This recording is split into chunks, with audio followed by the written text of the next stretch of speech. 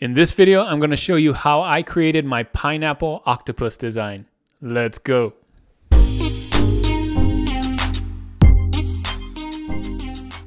Thanks for joining me on this video. My name is Juno with Detour Shirts, the channel all about helping you design and sell t-shirts online. If that's something you like to do, don't forget to hit that subscribe button right there. So in this video, I wanted to share with you something I made recently. You might have seen this video that I did earlier in the week. It talks about RedBubble trends of the week. And one of the trends in there is a pineapple octopus. So I thought it was really fun when I saw this trend to mash up a pineapple and an octopus. I thought that was really creative. So I wanted to do it. And I thought I would show you how I did it in Affinity Designer, maybe teach you some tips and tricks how I design stuff so you can learn as well by watching what I do and maybe use that in your design techniques, some of the techniques that I'm going to show you that I'm using in mine. So hopefully this video is really helpful as well as seeing what I came up with. So you're going to want to stay till the end so you can see the final product as well as another edition of trend credits. So let's get into Affinity Designer and let me show you my process from creating this pineapple octopus from scratch. All right, so here we are in Affinity Designer. You can see I drew this shape first. It's kind of starting off to look like a pineapple. So I thought a pineapple shape is shorter at the top, wider at the bottom, at least the ones that I'm going to draw. Kind of makes it cuter anyway. So this is just a path. Like you can just draw it with the pen tool, right? Draw it like that. So that's all I did is I drew it with the pen tool, kind of connected it together. You can see it's just a path. I can adjust things with the tool, right, to make it look right. So the next thing I do is I add some lines. These lines are a little thinner, so you can see this line here, the stroke is, 4 points? I think I did this one at 2, so half the size. And I kind of just did a crisscross version on it. Kind of give that pineapple look, you know, just simple pineapple cartoon kind of look here. So again, these are just paths with the pen tool. Very easy to do. You can do this too. The next thing is to add some leaves. So I'm not doing the pineapple octopus right away. I'm going to do the pineapple first and then add the octopus legs later. So first I just wanted to make sure that I get a pineapple, and you may want to do this anyway so that you have a pineapple to use for something else. And then you can have a, you know, pineapple octopus later too. So here's the pineapple. These are just leaves. Again, you can just draw it with the pen tool. Super simple. I'm not doing anything hard, right? I'm just there, curve it down like that. And you can see I made different leaves front and back. So still pretty simple right here. And this I made the same thickness as the outside. So this is another 4 points and these are 2. So really simple right now. The next thing is coloring it. So not only did I color it, but I put a little face in here because I love doing this kawaii kind of stuff with the faces in it. So you'll notice I kind of made the lighter green in the front and darker green in the back when I colored the leaves. And that's just to give it some variety. And of course the pineapple is orange and I made this lines just a darker orange there, and then the face that color. So you can color it whatever you want, but I thought the orange and the green is a nice color combination. So there you go, simple pineapple, right? So next thing I'm gonna do is convert this pineapple to a pineapple octopus. So I was trying to think like the head of an octopus. When I look around to look at how other people draw it, it's actually opposite. So the head is like taller on top than on bottom like that. So I started to make my octopus head just a little smaller. So you can see this pineapple here. It's wider at the top instead of the bottom. So I just kind of moved things around. Again, it's still a path, right? It's still a stroke. So I can move things around real easily. And you can see that's where I got to there. The next thing I did was started to add legs. So these are just really thick paths just to kind of give me the right size. So I drew the legs like this. Let me show you, you know, like that and like that kind of thing, or just straight down. You can see all of these are actually really just paths, right? And all I did was make it thicker. So this one, instead of 4 point, I did 12 point because I wanted the legs to be a little thicker. So there's that. And after I did that, I outlined the front legs. So you can see here, these are the paths, and then I outlined it right here. So you can just do that by, let me show you how I did it. You get the leg here. I'm just going to copy this so you can see. I'm going to expand the stroke right here like that. And maybe get rid of this one. Sometimes it does that. So then I'm going to copy this and put it in the back. You can see here there's two of them. And this back one, I'm just going to do a stroke on it like that. And then make sure that it's thick enough to see. And there you go. So that's what I used to make these, right? So the other three I left in the back. You can see they're still paths. And I did the same thing here. And I kind of colored those differently just so that you can see it's in the back. So I made the color a little darker. And I kind of thinned out the bottom part just so you could see it a little bit. So there we go.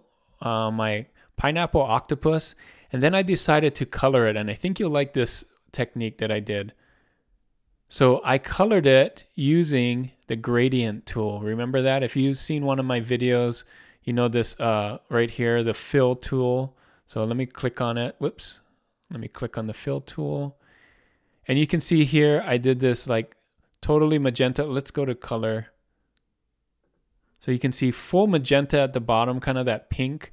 And then at the top, I did almost a yellow, just a light orange. And then in the middle here, more of that darker orange here. So you can see it goes from kind of almost yellow, orangey to orange to pink here, or magenta right there. So, and I did the same thing for the back one. You can see this one's going from a darker orange, but down to a darker magenta with that black here. So that's what I did there. I kind of like how that turned out, just so you can see that gradient. That gradient looks really cool, right? And then the last thing I did was add a shadow. And I think if you add different colors, highlights, and shadows, that makes your design pop a little bit better. So you can see here, this leg is in front, which causes this shadow right here. And these legs are in front, which cause this shadow in the back, and that shadow right there. And you can add highlights too. I didn't, but you probably would add highlights at the top here and the top here, you know, if the light's coming from the top shining. So that is it. Real simple, right? Just an outline of a squid. You can see with the pineapple that I started before. So let's look at kind of the progression. I started with a shape, made my pineapple, turned my pineapple kind of a different shape, and added the legs. You can see real easy with the paths here. You can do that too. Make the paths whatever you like. I could have made this go up, right? And you know, what if I wanted to do the legs up like that? I could do that and just make it different, right? So do your legs however you want, and then outline them like this.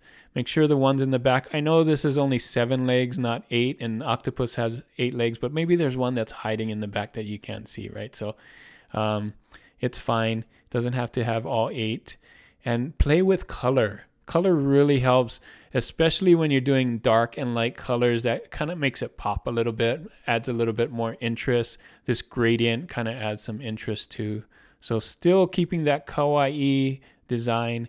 Hope you like it. And when you're done, I like to just do it whatever size, and then when I'm done, I make it bigger, right? So the nice thing about vectors is that I can just take that and make it bigger and make sure that it fits on all the sizes of the stickers and stuff that are on RedBubble. So now I'm going to take this, put it in RedBubble, use those tags that I showed you in that video earlier for Pineapple Octopus, and hopefully make some sales. It's not a guarantee that trends are going to make sales, but I want to give it my best shot. And I think this has a really good shot of selling, especially for people that love cute kawaii designs, cartoon designs. That's what I'm hitting for. And I'm only going to show it on stickers. I'm going to put it on everything, but I'm going to optimize it for stickers because I think this will make a really good sticker. So that's what I'm going to do. Crossing my fingers, hoping that this will sell. But if not, I gave it my best shot and I can put it on all the different products and stuff. So that is it for my tutorial on how to make a pineapple octopus, or at least how I made my pineapple octopus. for this trend.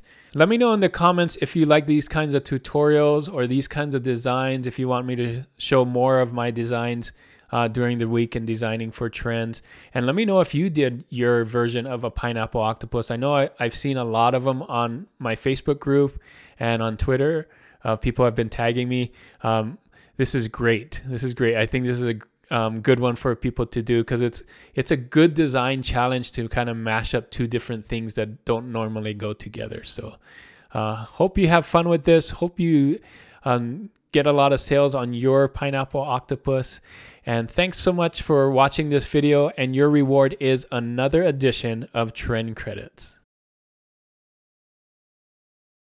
Thanks for staying till the end for this Trend Credits. Here is your trend.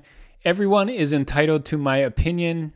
So you can see here, just a funny phrase here. It's kind of one of these older ones, but it comes back every once in a while. You can see some low BSRs right now, some lower BSRs right now. Let's check Merch Informer.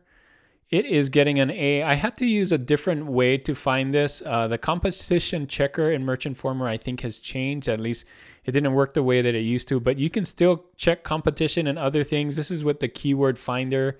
And I typed in, you can see back here, everyone is entitled to my opinion. And it does the trademark check, which is safe, the competition score, which is great, and estimated monthly sales if you do this, which great, 28 monthly sales, I'll take it. So if you don't have Merch Informer, I have a link in the description to Merch Informer. It's a great tool to check your competition as well as some other things here. So good one to find niches as well. So here it is, your trend for this video. Everyone is entitled to my opinion. Again, just very funny. Funny t-shirts sell a lot on Amazon. So think of different funny phrases if you don't want to use this one. If you can put a graphic in there, I think it will stand out even better. So that is it for this video. Thanks so much for watching. Don't forget to like and subscribe. If this video gave you some value, if you like these kind of design videos, make sure to give it a thumbs up. And if you're not subscribed already, make sure to hit that subscribe button. I have one right down here in the bottom right corner. So again, thanks so much for watching. And as always, keep creating and keep learning. I'll see you on the next one. Bye.